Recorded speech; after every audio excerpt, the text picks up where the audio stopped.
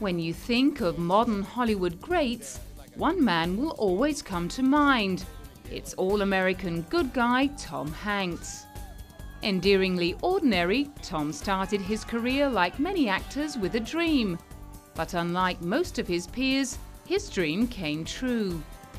In present-day Hollywood, Tom Hanks is one of only a handful of stars who can bring investors flocking to any project he puts his name to. He's earned scores of nominations, won numerous awards, and has starred in some of the highest-grossing films of the last 15 years. He's a bona fide big-screen legend, even if he still finds it a little tough to come to terms with the title. I still feel the same way about it as I did when I was in college, or I had my first equity card in my back pocket. It is the most fun that you could possibly have. It's invigorating. I feel a little bit more alive, I think, at the knowledge that both of us do, I think. When we know that we have a job and we're going into it, there is nothing that is somehow more exciting. It's never gone away. Not happy with being one of Tinseltown's top leading men, Tom has also found great success as a producer, writer and director of films that straddle many different genres and attract vastly different audiences. From the serious to the absurd, from high drama to family comedy, he's done it all. And unlike many other Hollywood stars, he had no leg up from family members or friends in the industry. Thomas Jeffrey Hanks was born on July 9, 1956 in Concord, California. After his parents' divorce, he was bounced from family to family, gaining and losing siblings along the way. A childhood which would have broken some children helped Tom become self-sufficient, resilient and ambitious. His start in acting was far from auspicious. Although he dabbled in performance at school, he was never very successful. At university, he studied theatre, but didn't even get the roles he auditioned for. Rather than give up, Tom took the opportunity to study his craft by going to the theatre and watching shows. Whatever he learned during his time there has certainly stood him in good stead. Even the great Steven Spielberg ranks Tom among the very best. We went to the next tier of contemporary grace, and yet Tom Hanks, when you measure his career up to this point, does measure up to all the golden greats of the past. He is an equal with all those great actors who have been honored since, I believe, 1972. Tom's first success in acting came in the early 80s through the TV show Bosom Buddies. For 2 seasons, he performed in drag, and his work started to spark the interest of Hollywood movers and shakers. Director Ron Howard, who also started life in comedy performance, recalls what it was about Tom that caught his eye. I always felt like that he was a guy with a great future, even then. I mean, he was very, very funny in Bosom Buddies. How many people are genuinely funny on television? And he wasn't even a stand-up comic. He was an actor with great timing. That's what I thought about him first. Later, as I got to know him, I understood his background and his ambition. You know, I wasn't at all surprised to see him begin to develop this great, this great resume of work. After Bosom Buddies, Tom landed a role in Splash in 1984, the first of many romantic comedies to come. It was a great success, but Tom still insists he was lucky to land the role. In fact, if you take Tom's word for it, his whole career has been built on a long series of lucky breaks. I can tell you, some of the best jobs I had, well, particularly early on, were jobs that no one else would take. So I was very lucky that everybody who turned down Splash had turned down Splash. I was very lucky that Big was a movie that they couldn't set up until everybody else had fallen by the wayside, and there I was. I was very fortunate that League of Their Own was a movie that came along, and they had to restructure it, and I was the only guy available that could go out and do it again. So just hanging around and ready to go off and do the gig, that's a substantial amount of it. However, it certainly wasn't all plain sailing. After Splash, he had to wait another few years before landing another hit. It came in the form of Big, a fantasy film that captured a particular zeitgeist in the late 80s. In the role of a child suddenly thrown into adulthood, Tom touched the hearts of a whole generation. And the critical and financial success of Big catapulted him onto the Hollywood A-list and turned him into a household name. His next big hit came in 1992 with the baseball film A League of Their Own, which gave him the chance to dig deep. No longer just a romantic comedy star, he really had to stretch his acting muscles and tap into a much wider range of skills. Luckily for him, his talent shone through, and he gained more respect from the industry as a serious actor. Well, he's handsome, not too handsome. He's funny, not too funny. He's crazy, not too crazy. He's serious, not too serious. So he understands how to do everything in moderation and make it brilliant. And I've worked with him. I directed him. In Nothing in Common, I acted with him in League of Their Own. I played ball with him on the Happy Days All-Stars. So he's just got a quality that everybody likes. Tom then returned to romantic comedies, but with a very different attitude. His performances were more subtle, more real and more human than his earlier work. His old-school charisma won female hearts all around the world when he was paired up with Meg Ryan in Sleepless in Seattle in 1993. He made it look so easy that audiences forgot he was acting and bought into his on-screen characters as an extension of the real Tom Hanks. He even had his co-stars wrapped around his little finger. I mean, listen, I love all the same things that all the people across the street love about him. You know, he's tall, he's handsome, he's funny and compassionate, and I just adore him. Then came Philadelphia, a film a million miles away from light-hearted romance. Now he was on screen as a gay lawyer suffering from AIDS, who sues his firm for discrimination. Tom showed total commitment to the role both emotionally and physically, losing 35 pounds for the part. His portrayal was heartbreaking, honest and personal, and the surprise success of such dark subject matter was credited to Tom's incredible performance. It earned him his first Oscar and turned him into a box office heavyweight. But instead of sitting back and lapping up the attention, he continued to challenge himself by branching out into other areas of the filmmaking business.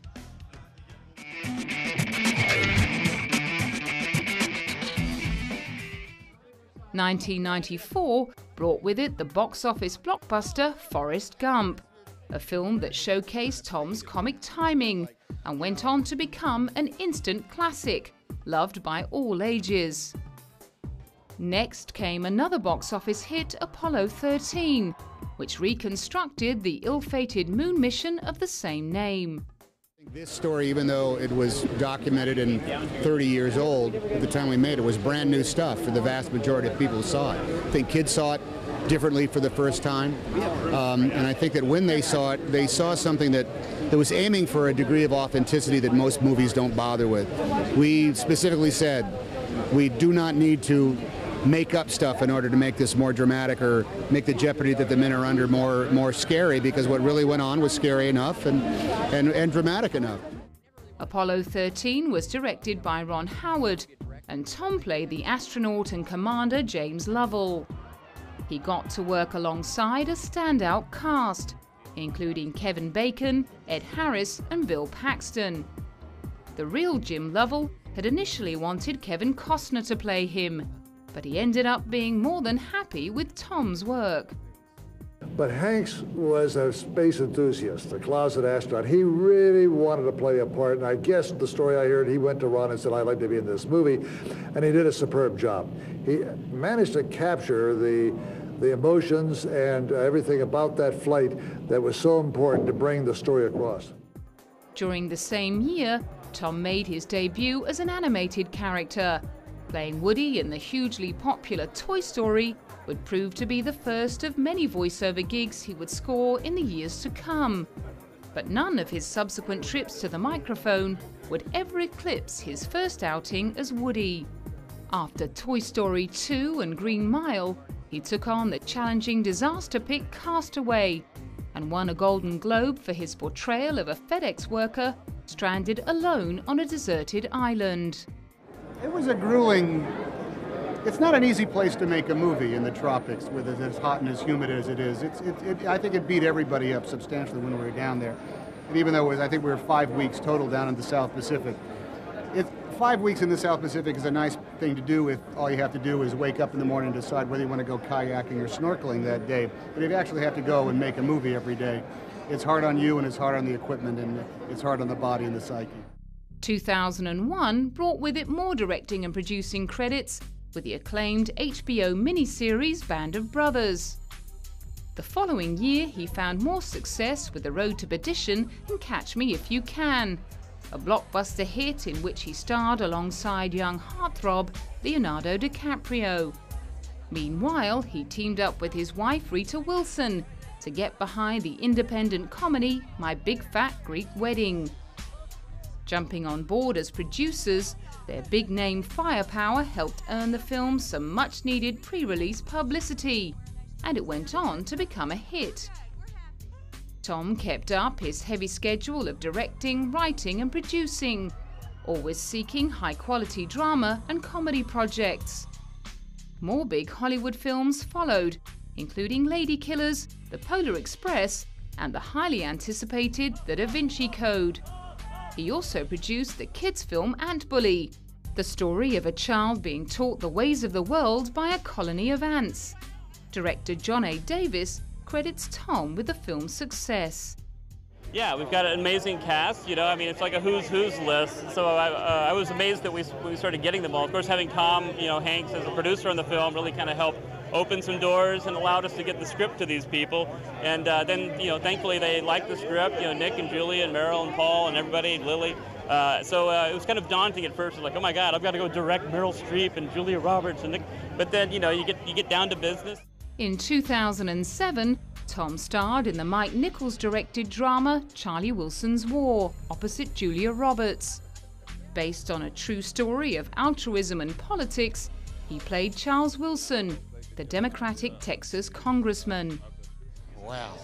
I like Charlie. I think Charlie was a brand new mystery. Never heard of him before until I read this book, and I was amazed that he was a guy that existed in the halls of Congress and affected world history, and we never even heard of him. That's a good secret. That's a good story. Tom remains as busy as ever with a full slate of projects, on many of which he doubles up as producer.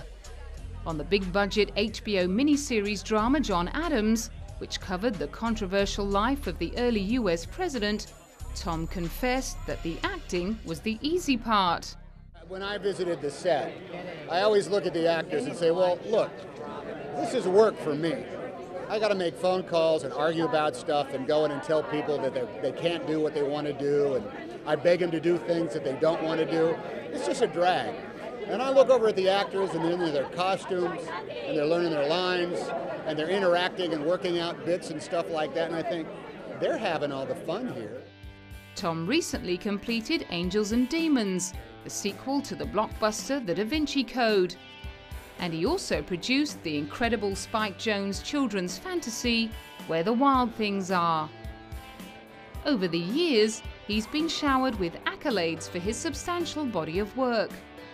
Among the most important of those is the Lifetime Achievement Award that he received in 2002. Celebrities and film greats arrived at the Kodak Theatre in LA to honor Tom and his incredible work in the industry. His success was celebrated by family, friends and colleagues. But his son Colin hinted that Tom was having trouble coming to terms with the lifetime part of the award. I think once they changed the Lifetime Achievement Award to like the Life Achievement Award or something like that, as long as it didn't seem like it was past tense, I think he was okay with it. It's easy to celebrate success in retrospect, but those who've worked alongside him recognize what unique qualities he brings to every performance. Tom won back-to-back Academy Awards for his performances in Philadelphia and Forrest Gump. He has also received a long list of Golden Globes, People's Choice Awards, Screen Actors Guild Awards, and BAFTA Awards and nominations. But despite all of his success, Tom has always managed to keep both feet on the ground. He's much more comfortable congratulating his peers on their success than talking about his own. He was on hand to support his Philadelphia co-star Denzel Washington when Denzel was awarded the 17th Annual American Cinematheque Award. The best thing about working with Denzel is that it is like a game of, it's like an athletic event in which you're playing with the best in the world, and he makes you better. I think all the scenes that I had been lucky enough to have with Denzel, it was a fabulously spirited competition. It was always a test of, it was like a great game of catch back and forth with a lot of spin on it. And I think I'm a better actor because I worked with Denzel Washington.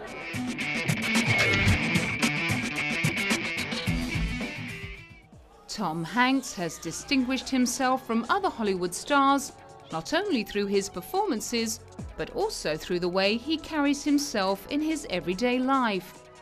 So far, he's managed to steer clear of any scandal, perhaps because he stays away from the spotlight, preferring to spend quality time with Rita and his children. He is, however, a politically outspoken and passionate man who talks openly about his opinions. He's also a strong supporter of a number of organizations and charities. At the one-year anniversary of the September 11 attacks, he made a public statement about the change that had occurred in the private and public lives of people the world over.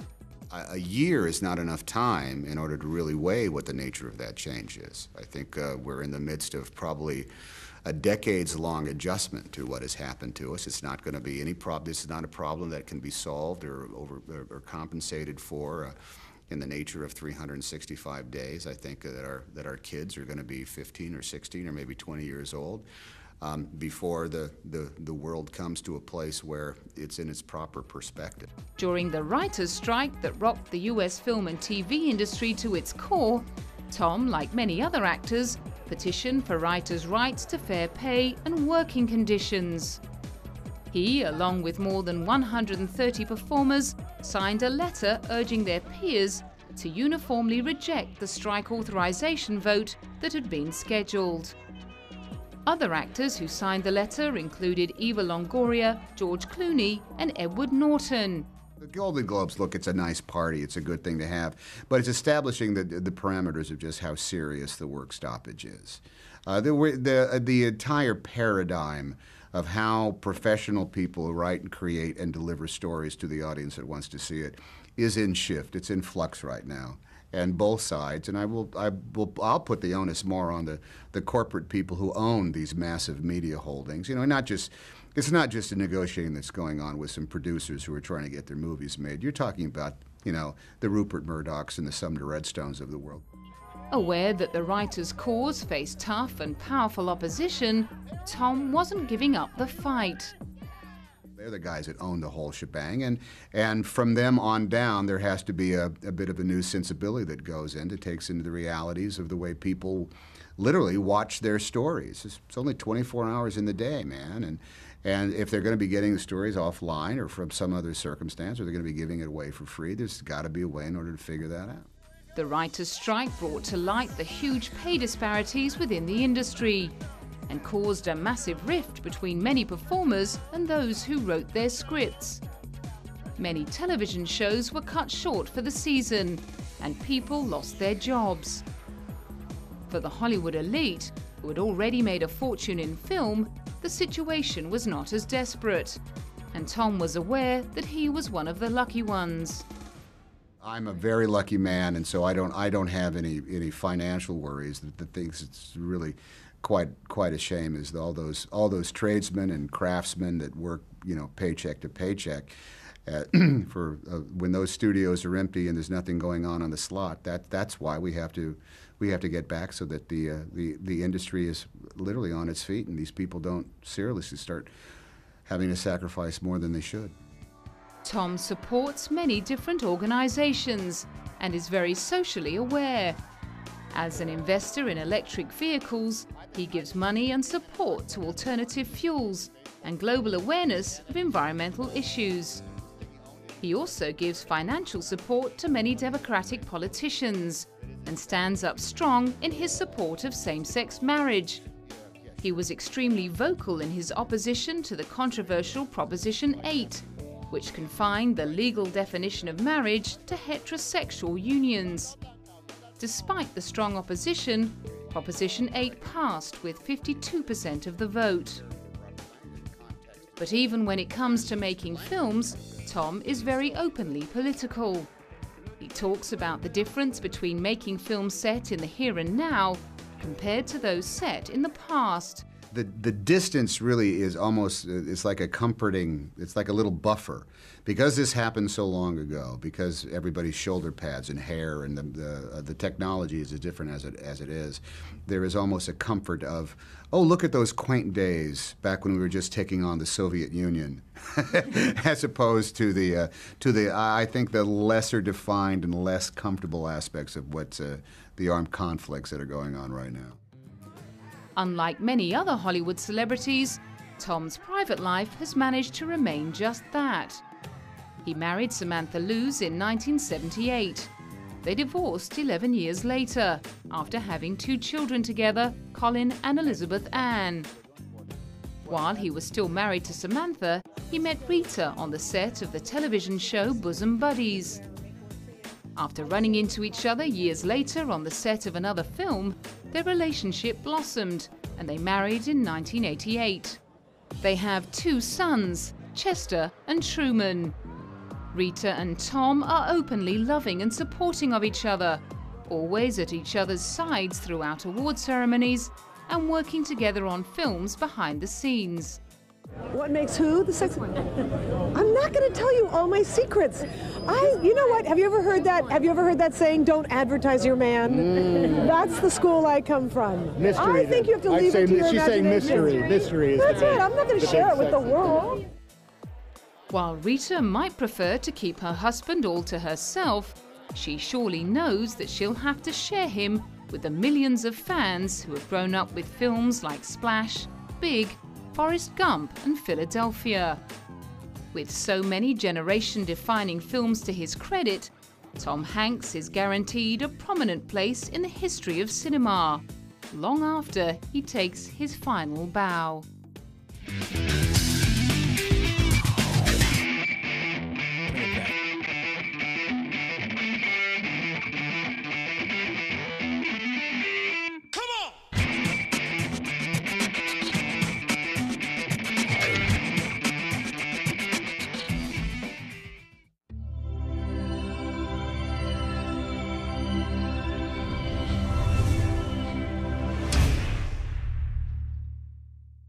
Success as a producer, writer and director of films that straddle many different genres and attract vastly different audiences.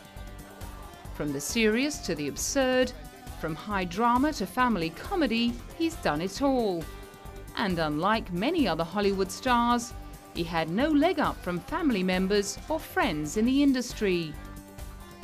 Thomas Jeffrey Hanks was born on July the 9th. In present-day Hollywood, Tom Hanks is one of only a handful of stars who can bring investors flocking to any project he puts his name to. He's earned scores of nominations, won numerous awards, and has starred in some of the highest-grossing films of the last 15 years. He's a bona fide big-screen legend, even if he still finds it a little tough to come to terms with the title. I still feel the same way about it as I did when I was in college, or I had my first equity card in my back pocket.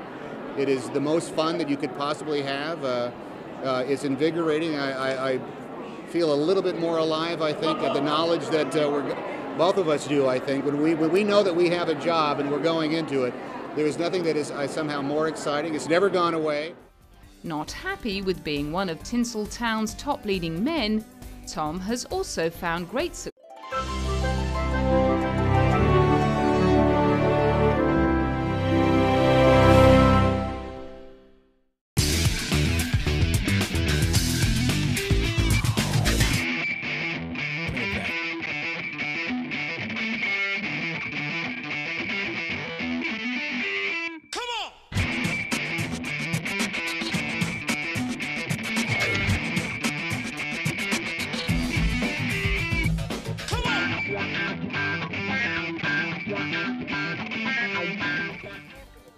When you think of modern Hollywood greats, one man will always come to mind. It's all-American good guy Tom Hanks. Endearingly ordinary, Tom started his career like many actors with a dream. But unlike most of his peers, his dream came true.